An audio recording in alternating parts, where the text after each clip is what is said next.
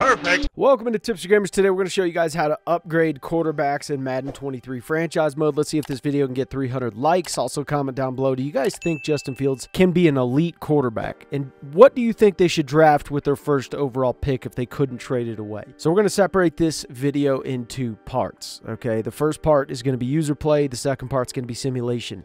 They do not correlate, so keep that in mind. If you followed our channel for a while, you'll know that simulation league quarterbacks are vastly different than user play quarterbacks if you want to be successful. So we're going to also be coming with analytics. We have these analytics on our site. So how many times did a quarterback get awareness upgraded if you upgraded his field gen, strong arm, improviser, or scrambler?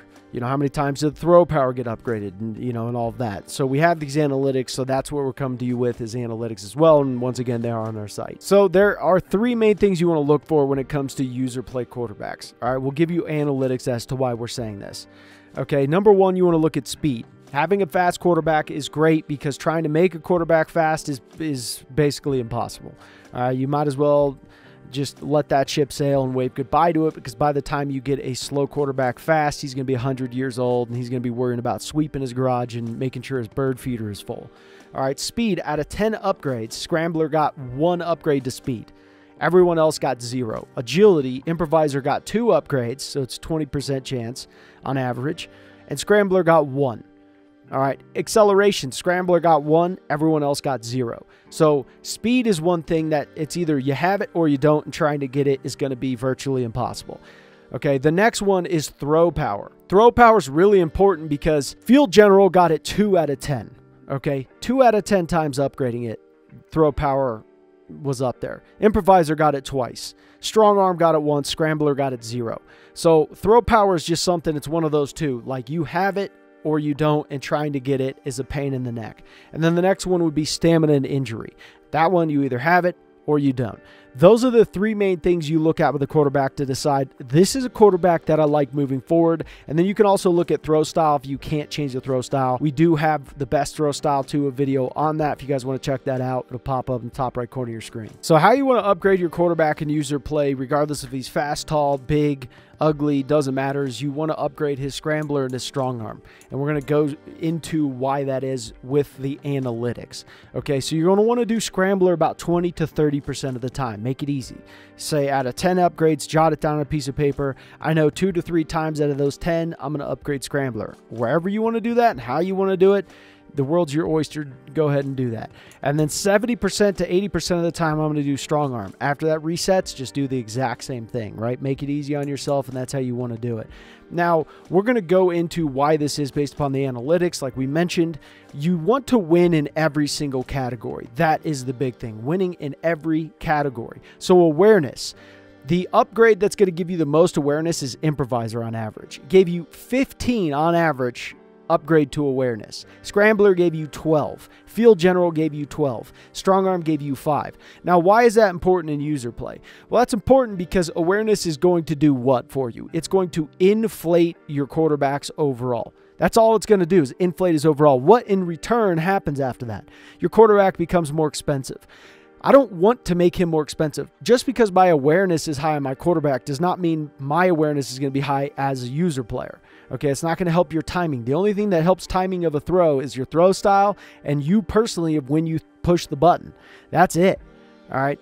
So awareness is something you don't want to go after. I want it to be as low as possible. And that's why strong arm is going to really help with that, because it's going to help knock that down and keep his awareness lower. Scrambler will still push it up, but strong arm is going to keep it lower on average. And it means that you're going to have more money over time. Your quarterback will still be better, but you're going to have, he won't look as good, but he's still going to be better. You'll notice how good he is compared to the other guys. He's going to be better, and he's going to cost less money, which you can go spend on a really good DN, another offensive lineman, what have you. So the next one is throw power here. Throw power is very important to get correct right out of the gate because it makes things easy on you. You're not going to always get throw power right out of the gate. Justin Fields is an anomaly. All right, he's got, you know, best of both worlds. But let's break it down here. Let's say I'm going against someone who has a 94 throw power quarterback and they got an 86 speed. If I upgrade the way I'm upgrading, I'm going to catch or come relatively close to that throw power, and they will never come close to my speed. Never. And I'm still going to beat him on accuracy and everything else. So my quarterback, even though he doesn't have the same throw power, I'm going to win over time. I'm going to have a better quarterback, and he still may even have a less overall, and I'll pay less money for him. So with upgrading, the way we've already talked about upgrading, you'll be winning on awareness. You're not going to inflate it like crazy. Throw power, you'll come close. Okay, throw short accuracy. Scrambler gets 12 on average out of 10 upgrades. 12 to his short throw accuracy. That's a lot. No one else comes close. Field General's at 4, Improviser's at 3, Strong Arm's at 1. So that is why we tell you to throw Scrambler into it as well, because Scrambler is so high when it comes to the average that you are going to still come close to the other guys and beat them. Okay, you will. Even upgrading it 30% of the time, you're going to be like, wow, I am competing with these guys on the throw short accuracy. Okay, let's talk about the medium accuracy. Strong Arm has it at the top at 13. Scrambler, 11. Field General, 9. Improviser, 2. So you'll be winning on short throw accuracy and medium throw accuracy. All right, let's talk about deep throw accuracy. This is the one that you won't be as high on. Improviser is absolutely the king of this, 8 times.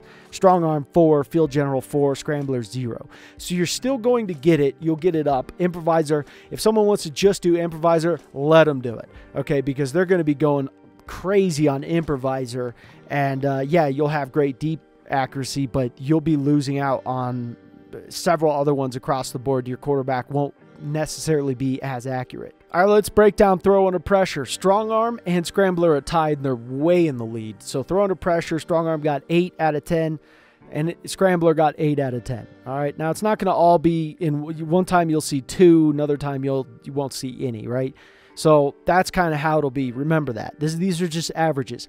Field General only got 2 upgrade to throw under pressure. Improviser only got 2 as well. So throw under pressure, you're going to dominate on throw under pressure. Now let's talk about break sack. Scrambler had 8. Improviser had 3. Strong Arm had 2. Field General had 0. So based on upgrading, the statistics show that you will win on throw under pressure, break sack. You'll also win on medium accuracy, short accuracy, and you'll come close on deep accuracy, relatively close. Throw power, you'll be consistent. Awareness, you'll be leading on that as well. So far, without even going into the other ones, you're still winning. Okay, you are winning the battle of attrition, and you're going to have a better quarterback at the end. Let's talk about throw on the run. Scrambler had 4. Improviser had 4. Strong Arm, 0. Field General, 0. So you're still going to be competitive in throw on the run as well. Now your speed. Scrambler is the only one who got a speed upgrade. 1 out of 10. Not great. All right, so that's why we were telling you agility. Improviser got 2. Scrambler got 1. Everyone else got 0. Okay, so that's why you choose a guy who's already fast out of the gate. Acceleration. Scrambler got 1. Everyone else got 0. So your chances of getting acceleration or speed from anything besides Scrambler is not a high percentage. It's a very low percentage. Let's talk about carrying. Scrambler got 7. Everyone else got 0. Okay, so you'll be winning on acceleration, you'll be winning on speed.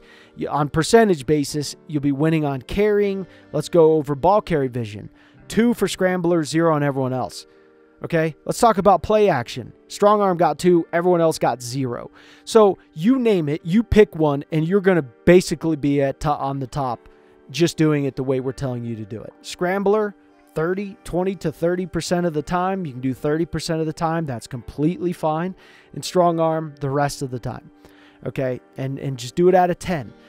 But you pick, and you're gonna end up having a better quarterback on average than anyone else by upgrading it this way. So you can get throw power with upgrading Scrambler. I just want to warn you about it. It's incredibly rare. Okay, it is. It's just rare. You're not going to see it a lot. You may get lucky and see it twice and be like, whoa, and then you won't see it again for a while, for a long time. There is that. But I've upgraded all of these more times than you can even imagine, recorded all the data, and it's not a good look. Okay, but we're going to upgrade them here and show you guys. We only got 7 skill points, but we'll reset the league too. We're not going to do an entire 10, but let's just say we did Scrambler twice and then the rest Strong Arm here. Okay, so out of this, but remember, we're still doing it based on percentages, so we'd still do it maybe 30% of the time Scrambler and then 70% of the time Strong Arm. So we're going to just do a smaller sample of this. So the first time here, you can see the throw accuracy mid, throw on the run, throw under pressure. And let's do it one more time here. The rest we're going to do strong arm. Okay, so awareness, short, accuracy. He did get that throw power, which, like I was telling you, it can happen, but it's rare. Okay, it's not going to happen a lot. Okay, here I did get an actual upgrade boost as well on my strong arm. He got the deep accuracy, the play action, and the awareness. Strong arm is one of the only ones that's going to get play action just on average. It's going to be your highest average, right? So he's a 79 scrambler, and he just went to an 80 scrambler here. Okay, we got the awareness, the deep accuracy, throw under pressure. So you're hitting the best of both worlds. He actually didn't jump up on that one, but that's fine. Okay, so we're going to upgrade him again. You got the mid accuracy and the throw under pressure. He did upgrade on his scrambler there. We're going to upgrade him again. He upgraded on his scrambler again. He went to an 81. Awareness, his mid accuracy, and that's great. We're going to do the strong arm again. And you can see that deep accuracy, throw under pressure, and it was fantastic. So he's also jumped up. I mean, his medium accuracy went up. Everything went up, you know, quite a bit, and it was nice. His throw power even got a little bonus there, which is pretty fantastic. His awareness isn't like super high and crazy, which is great. You know, looking much better. So at the end of it, with 7 upgrades, he goes to an 81 overall, which is actually fantastic because I know he's getting better. I can see it in his medium accuracy. I can see it in his short accuracy, even his deep accuracy. I can see it, his throw under pressure. Even his play action got a little bit of love there. But what I'm not seeing is it's getting inflated with that awareness, and it's just getting blown up. And you're going to see at times, you'll see like 4 awareness, what? And it's, you know, that can happen. But just on average, we're talking on average here. So this is the way you want to upgrade your quarterbacks if you're in user play, no doubt about it. So for simulation, let's break this down. The archetype is how the player thinks. That's what you need to understand. Now, it's not as drastic in fast sim as it is in slow sim. Slow sim, you're going to see it magnified. Scrambling type quarterbacks are going to run, right? Pretty simple. They're going to run. If they have the throw the ball away trait, it's going to be horrible. You don't want a scrambling type quarterback where he's running and then the default hits to where he should throw the ball away, and then he throws the ball away and you're like, dude, you're running and you're not gaining any yards. And that could be very frustrating. Unless it's a design run where he becomes the running back, and you have a system like the Ravens, scrambling type quarterbacks can really drive you nuts. You want more design runs. Improvising quarterbacks are technically the best quarterbacks, but they're flawed. And the reason they're flawed is because they will revert to running out of the pocket even when they shouldn't.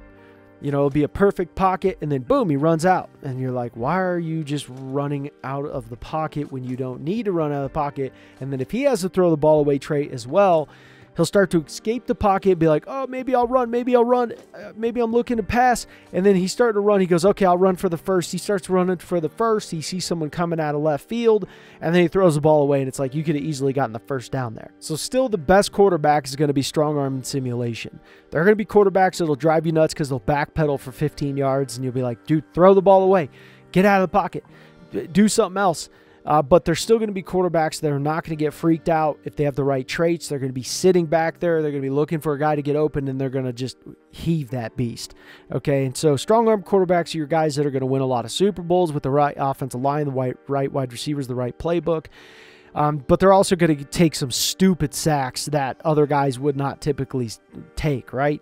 Field general quarterbacks, I don't really care for field general quarterbacks because it's going to inflate the awareness to the nth degree, and I really don't want that. Even in simulation, awareness is not going to be the biggest thing ever. It's just not. You'll eventually get awareness up, but there's plenty of times where you're taking quarterbacks that don't have high awareness, and they have good traits, they have good attributes that we actually like, and they've won us the Super Bowl and thrown for ungodly amounts of yards. Okay, so just keep that into consideration.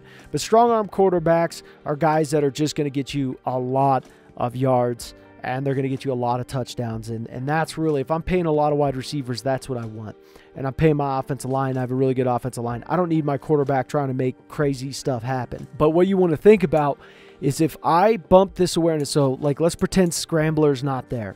Improviser's a 73, Strong Arm's a 72, right?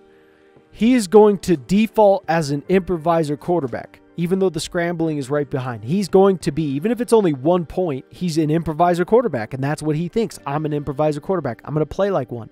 Now, if I upgrade this one time, and he jumps up and becomes a 74 strong arm somehow, and he passes up improviser, then he's automatically a strong arm quarterback, even though it's only 1 point. So that's what you have to think about when you're upgrading. Okay, if I want a strong arm quarterback, I can't allow something else to surpass that, or you'll see in 1 week time, you'll go from a strong arm quarterback to a scrambler or an improviser that quick. Okay, and he'll default to that thought process, and it's frustrating. Okay, so that's what you want to do. If you're going to work on strong arm, and then if you want to add in scrambler, that's fine. Okay, add in scrambler. The same thing, if you upgrade, if scrambler ends up surpassing improviser, you no longer have an improvising quarterback, even though it's just one. So be careful on your upgrades. Realize which quarterback you want, and keep making sure that that one's the main one, and go from there. If I know strong arm is 3 points ahead in overall compared to every other one, I can upgrade the scrambler then, because I know it's not going to surpass the strong arm. And then I just will make sure that the one I want is on top, and then I could keep messing around with the other ones and upgrading them. And you could still do strong arm and then scrambler. And if you want to do improviser, make sure your improviser's high and then hit it with the scrambler. Okay, so these are ideas that you guys want to implement into your guys' leagues. You'll be successful. You'll know how the system works, and you guys will have dominant quarterbacks.